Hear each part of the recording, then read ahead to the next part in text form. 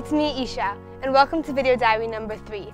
I'm exhausted but elated after a wonderful trip to Nashville. What an amazing experience. Sorry about this. Lots of luggage.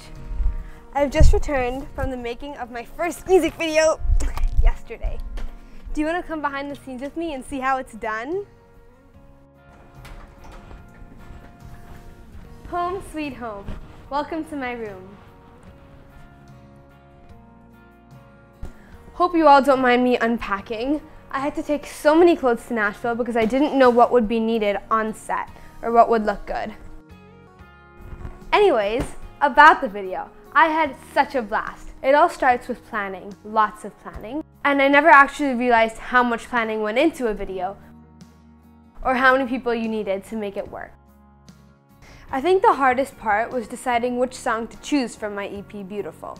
Each song has such an important message to me, and choosing one to bring to life over another was like picking favorites. But we finally decided on the song Yesterday.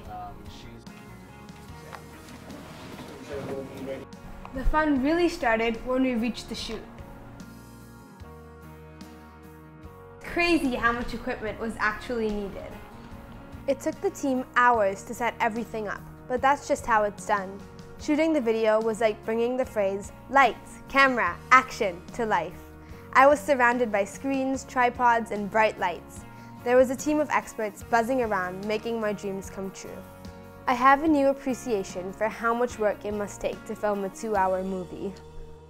The schedule estimated that the shoot would take about 8 to 9 hours. Wrong. We were there for almost 13 hours. Was I tired? Yes. Was I hungry? Yes. But was I having fun? Definitely. Of course, we wouldn't have been able to tell the story without our amazing actors.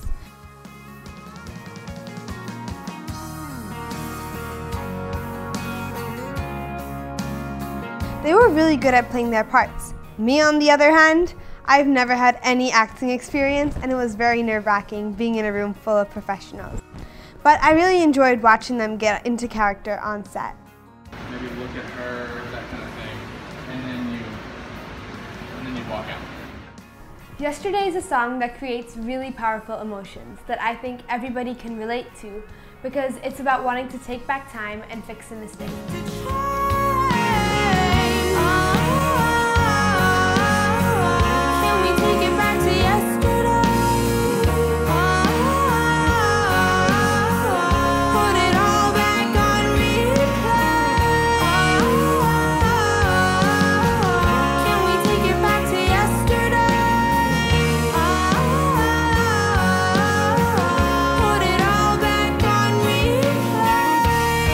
The video really captures the essence of the lyrics and demonstrates that doing just one thing wrong can destroy relationships, break hearts, and cause immense pain to people. The message I'm trying to get across is that you shouldn't have to wait until you're clouded with regret to make amends. We're all responsible for our actions, which means we're capable of doing it right the first time.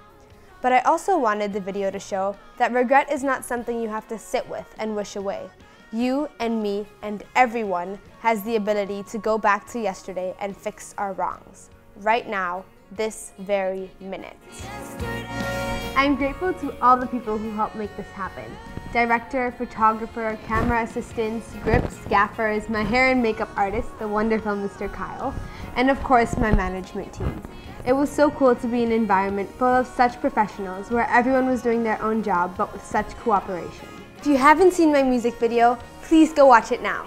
You can find it on my website, www.ishanow.com. Thank you so much for all your support. Stay beautiful.